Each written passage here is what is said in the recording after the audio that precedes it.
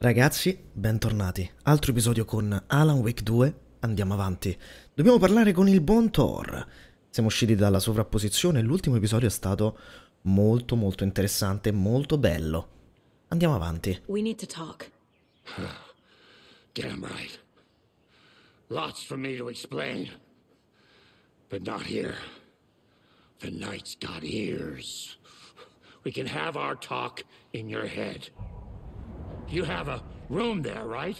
How do you know about that? I'm your grandfather. What don't I know? In effetti. You know about my mind place? How is that possible? We all have the power. Find the truth. Damn right I do. Odin already told you you're a seer. You can gaze into their heads, see the truth. See past the lies. Past this bullshit horror story. Us Andersons aren't bound by it. You can fight it. Don't be the story. Make the story. It's true. I am a seer. I have a power. My mind place is more than I thought it was. This isn't my intuition. I'm seeing their thoughts. Is this why I know the truth about Logan? While everyone else forgot?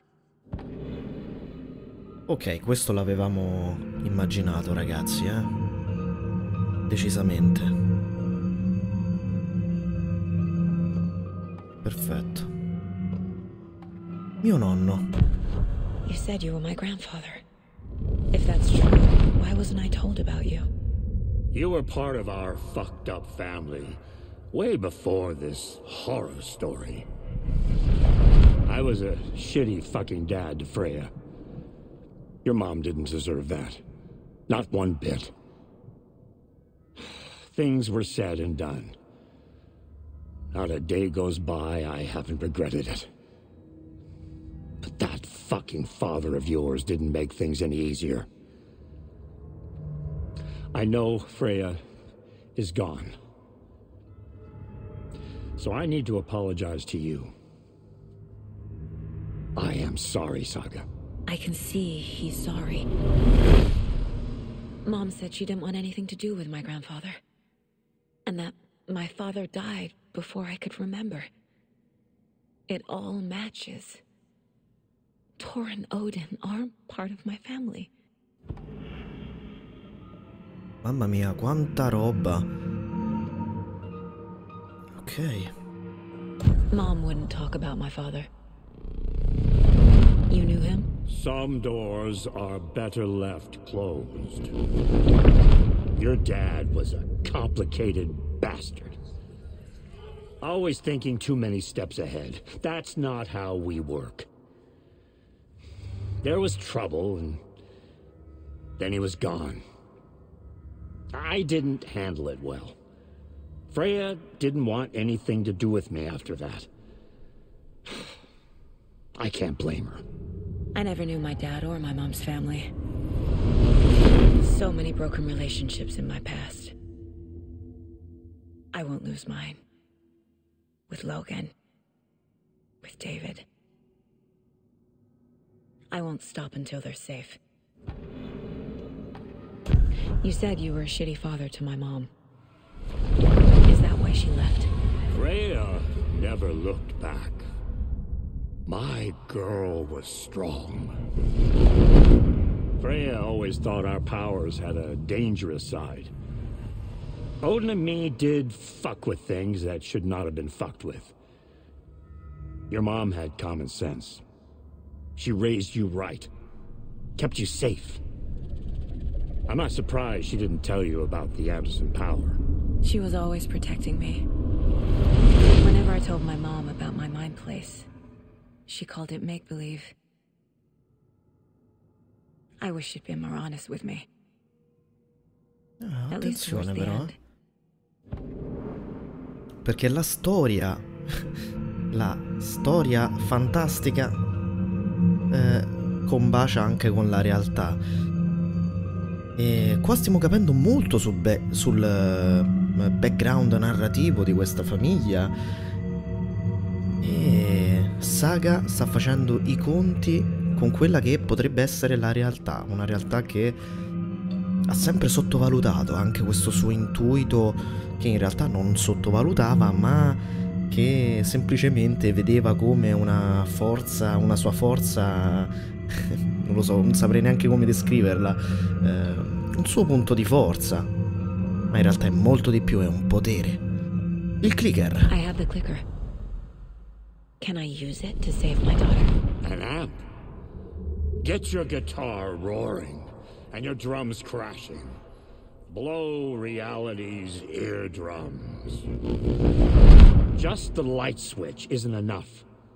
It's Tom's story we're dealing with, so he's gotta be the one to rewrite it. After that's done, he can flick that switch to bring the whole thing home, baby. I can't use the clicker without Wake. Tom. Meaning Wake. He needs to rewrite the story first. I can't stop the horror story without him. Caso chiuso. Ok, allora torniamo qui. Tabellone del caso. Ci abbiamo qualcosa da mettere? Direi di sì, eh? Direi di sì. I already took care of all this. Ok. Tor's Sovrapposizione. here in the overlap. Gotta find him and get the fuck out. Questo abbiamo tutto fatto, ragazzi, eh? Wake wrote Logan into the story. He had no right to use her like this. There is still time to make him fix it. I won't give him a choice. Ok. Realtà e finzione. Madonna, quanta roba. Ok. Thor e mio padre avevano problemi, c'era tensione. Freya mi ha portato via per quello. Ok, sappiamo che il padre di Saga era un po'... insomma, uno stronzo. Thor, la storia di Wake non influenza la nostra famiglia. Gli Anderson possono vedere attraverso la storia dell'orrore. Ok, quindi... forse va qui? No. No. Dove va questo? Scusate, eh? Ok. Anger's Remorse parla dell'uomo che ho allontanato. Che figo. Questo... qui. No. No. Doesn't make Cazzo. sense. Dove va? Scusami. Ah, qui. Mi scusi, The way non si Tor capisce. behaved? I'm surprised my mom hung around for as long as she did. But he is genuinely sorry. Ok. La storia, questo è importante per noi. Allora, solo Wake può modificare la storia perché è stato lui a scriverla. Quindi questo lo mettiamo qua. Wake needs to be the one to rewrite the ending. And I'll need to keep an eye on him. Il clicker agisce da amplificatore, può amplificare l'effetto che ha l'arte di alterare la realtà. È ottimo questo tabellone, ragazzi, eh? È ottimo, veramente ottimo, per farci capire meglio un bel po' di cose. Ok, usciamo. Thanks for telling me this, Tor. I need to go find Wake. To stop this. The old gods of Asgard will be ready to help. Me and my bro will bring the rock when you need it. Remember, your daughter is alive. Just kept from you by this bullshit horror story. I needed to hear that. Thanks, Okay. Grandpa. Grazie nonno, l'ha detto, l'ha detto. Don't worry about me, kiddo. I'll drag my sorry ass over to Odin. A few shots of the Andersons' finest will fix us both up. See you soon, Saga. Ok. The FBC is holding Wake at the sheriff's station. I need to make Agent Estevez understand. They have Wake and I have the clicker. We have to work together to stop this. Quindi dobbiamo... KC, do you read me, KC? Damn it. Where are you, KC? He better be okay. Focus, Saga. Get to the station, to Wake. Ok. Beh, se dovessimo avere a che fare adesso in poi con il Federal Bureau of Control, le cose si fanno molto interessanti, ragazzi. Preparatevi. Non so se incontreremo un personaggio. Vabbè, poi ne parleremo. Ok, qua c'è lui. Possiamo uscire. Andiamo? Dobbiamo andare all'ufficio di Bright Falls. Va bene. Tra l'altro qua mi tocca fare una strada indecente, per tornare indietro. Se non sbaglio, una strada assurda. Perché la macchina io ce l'ho lontanissima. Scusate, La macchina non ricordo neanche dove l'ho messa. Mi sa che... Eccola qui. Madonna, quanta strada che devo fare, boys. Allora, consegna il clicker al Wake, vai all'ufficio dello sceriffo. Opzionale perlustra l'area precedentemente inondata. Ah, giusto, giusto, c'era una zona inondata, ma io credo che adesso tornerò indietro, ragazzi, anche perché di missioni opzionali ne abbiamo fatte e...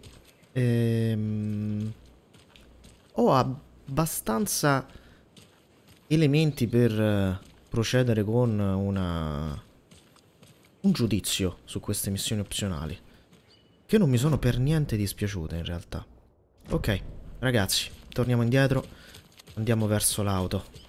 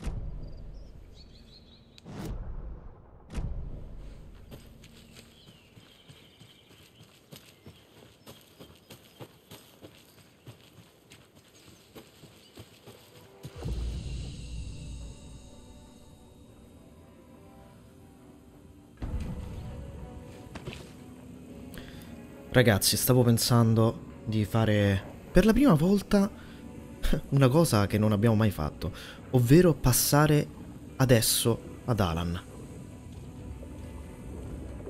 Cambia realtà. Non l'abbiamo mai fatto, sono passati diversi episodi. Io voglio sapere cosa sta accadendo, quindi perché non farlo?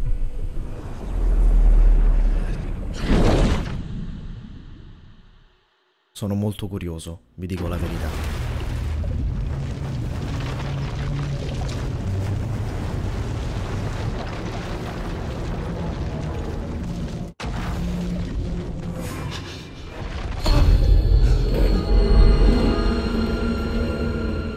I was back. I wasn't able to escape. The dark presence had stopped me.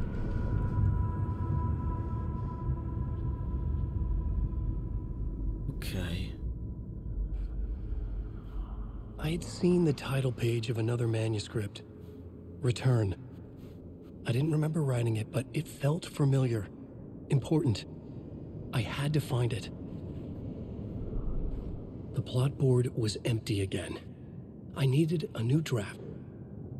Che figata. I would write a new draft of initiation to reach Parliament Tower using another murder site. Scratch was reaching out from the dark place to get Alice. She was out, but still in danger.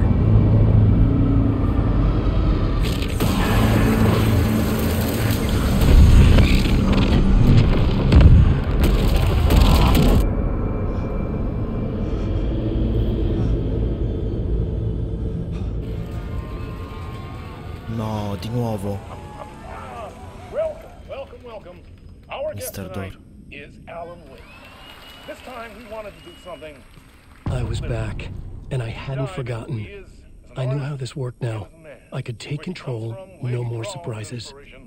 What demons he wrestles with in the dark hours of the night. Together with our house band, the divine old gods of Asgard, we have created something very special. The song is called Herald of Darkness. Dobbiamo vederlo, ragazzi, eh. The story of the journey of Alan Wake, the musical. We just do what we always do. We'll chat, but instead of talking, we'll sing it.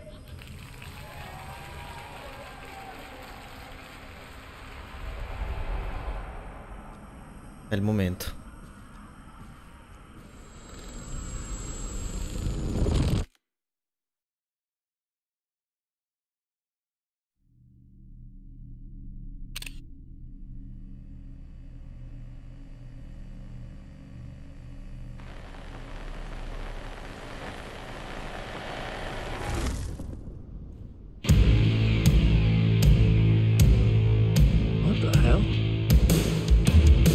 From what I've gathered, you grew up nice and sheltered with mama's pretty stories and your own made-up fury. And mama gave me a magic clicker. Well, yes, I think it's true and fair to say. Non ci credo, ragazzi.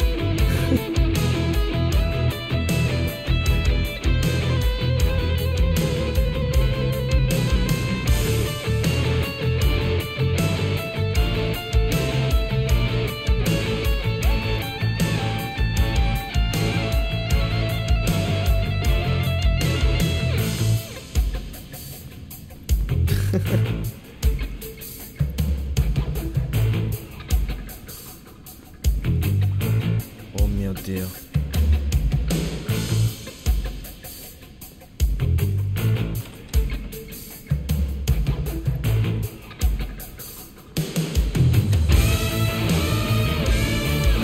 Come on in and listen, lost words you've been missing. Now the fire you're bearing, the eye of the darkness, your light.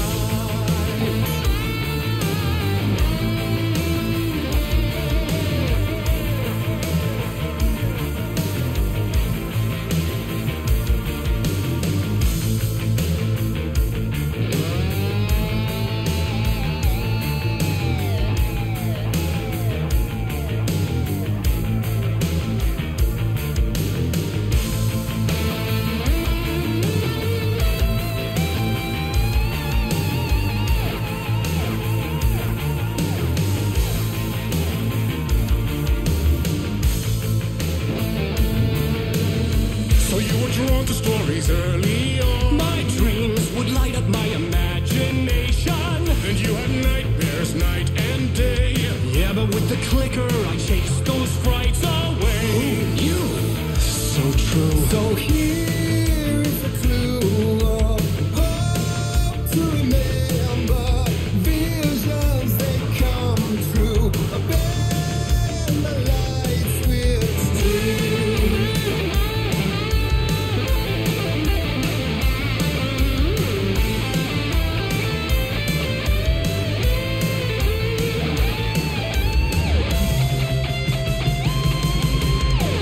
Some made a champion.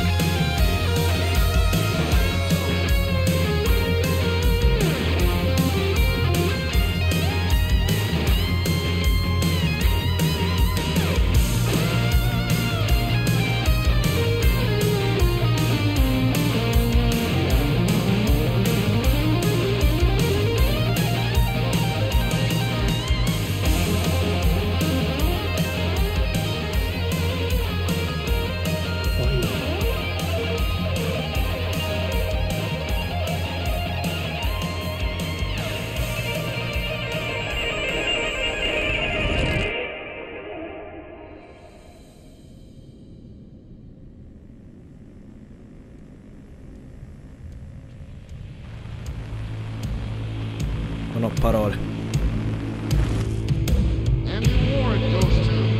Non ho parole, ragazzi. Non ci credo.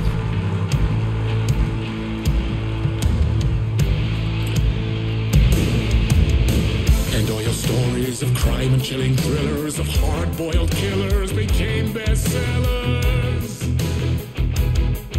It was all too much, I had to get away.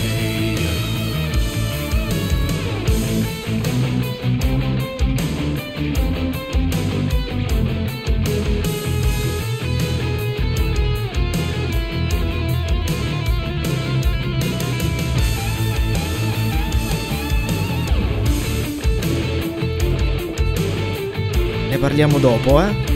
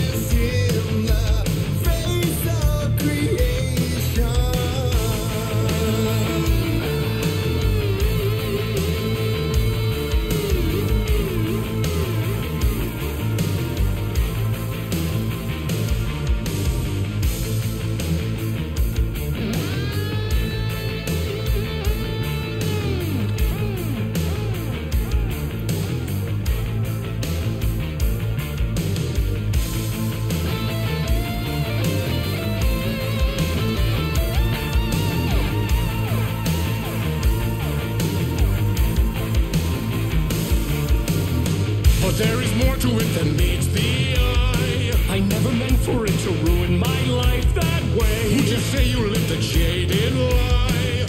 Dark shades could never save the day. So sad, but true.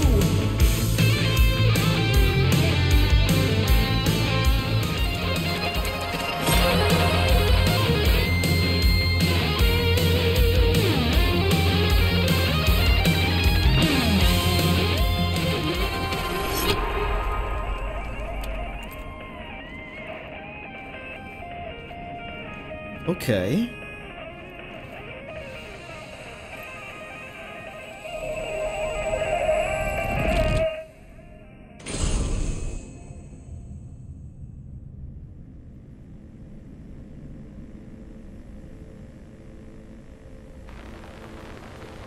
Incredibile, eh?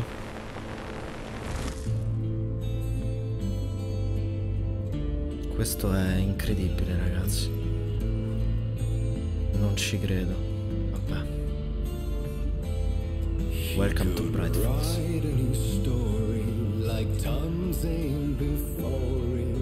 Maybe they'd be happy once again. Just one shot, one more chance for him to save their marriage. Away from the city, a romantic getaway.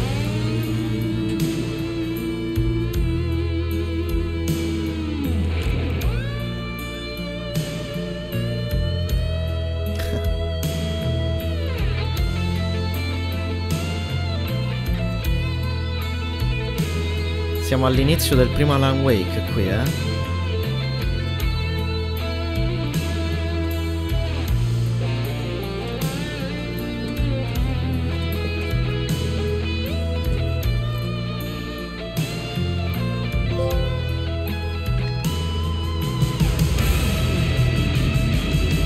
Still he's a torchbearer, and it couldn't be much clearer. A war meets its warrior, true and right. The darkness within him. No, meraviglioso.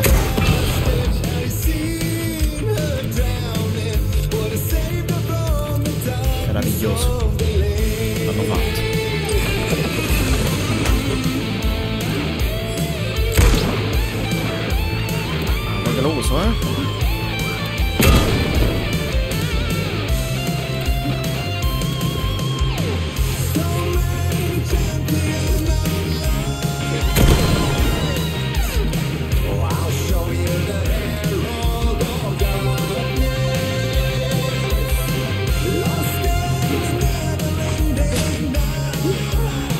C2.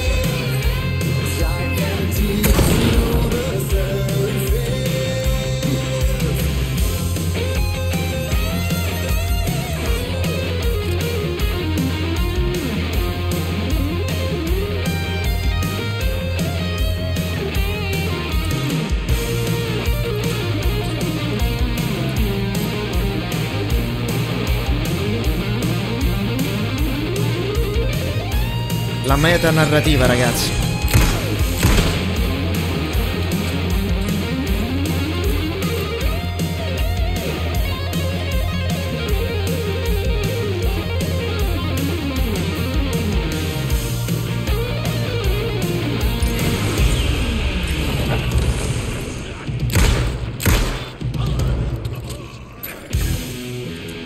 Cioè, vabbè, ma dai. Io voglio farvi sentire la musica, quindi parlo poco, ma...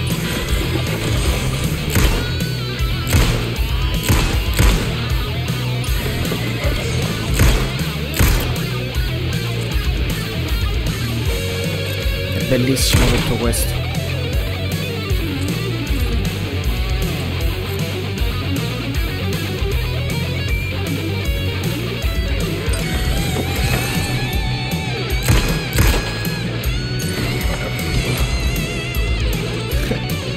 Poi ne parliamo, ragazzi. Lo so che sto zitto da un bel po', ma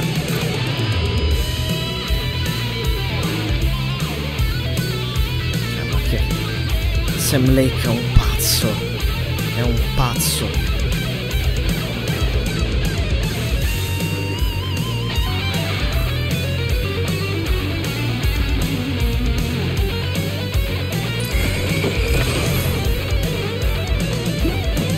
Ok.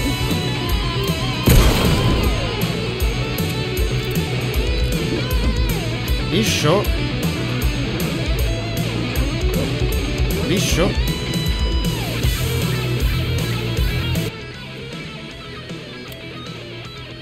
Ok.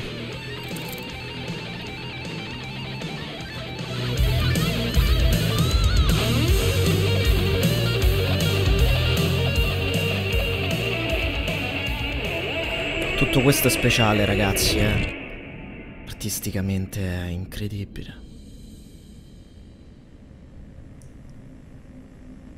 Non c'è neanche tempo per parlarne, tra l'altro.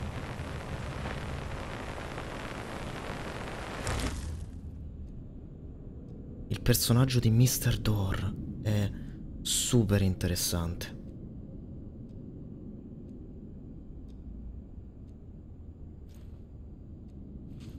I didn't see that coming. Siamo di nuovo qui, nello studio televisivo. E è stato bellissimo quello che abbiamo visto, ragazzi, perché c'è questa metanarrativa che continua a farsi avanti e che si sposta tra diversi medium. E... oddio, rompe anche la quarta parete, perché ci sono palesemente dei dialoghi che si riferiscono anche a noi giocatori. E poi la qualità della musica, potremmo parlarne, e dei testi. Ragazzi, i testi sono bellissimi perché si riferiscono e sono scritti in maniera diegetica. Si riferiscono al titolo, ad Alan, a quella che è la storia, questa finzione e questa realtà, una realtà finta oppure una finta realtà. Non saprei come descriverla, ed è qualcosa di speciale, ve lo ripeto. A vision.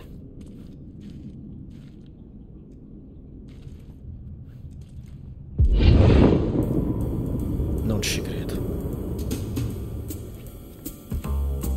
Non ci credo. Such a dark place, am I trapped in here? Is this real? I cannot remember. Cioè, ma voi vi state rendendo conto che in questo momento sembra un musical? Cioè, ok, stiamo parlando di un videogioco che sta mettendo insieme fasi live action, musical, canzoni originali. There was a manuscript, it held a key. A vicious cycle I must not surrender to. Echo seems to seek out again and again until I figure it out to bring this song to its end.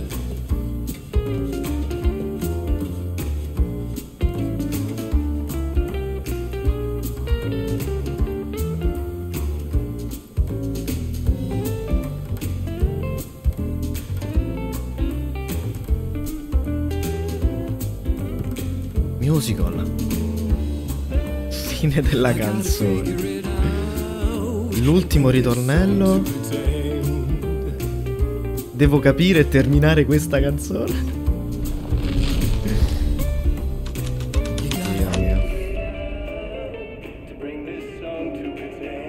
Devi capire per terminare questa canzone.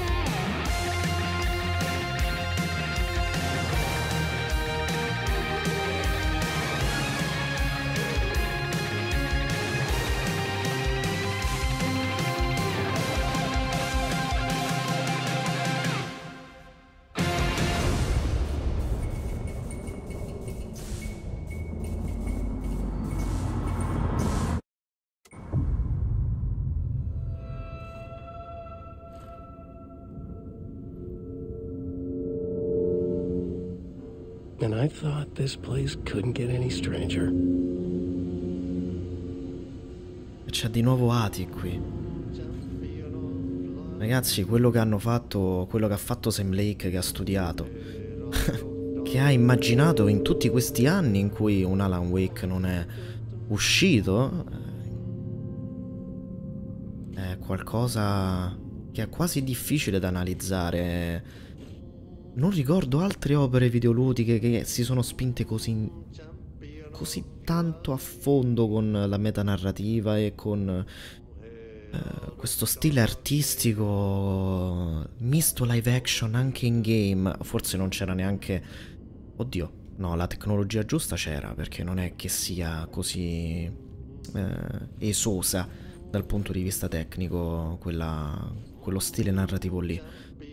Però questo modo di raccontare, di buttarci dentro questa storia anche con questi grandi jumpscare che a volte ci appaiono e che fanno impazzire anche i protagonisti della storia, non solo noi, è qualcosa di speciale che messi in questa narrativa li rendono appunto speciali, ecco, è per quello. E poi tutto questo stile artistico.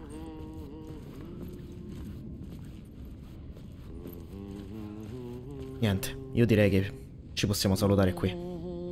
Va bene così. Alla prossima, ragazzi. Ciao a tutti.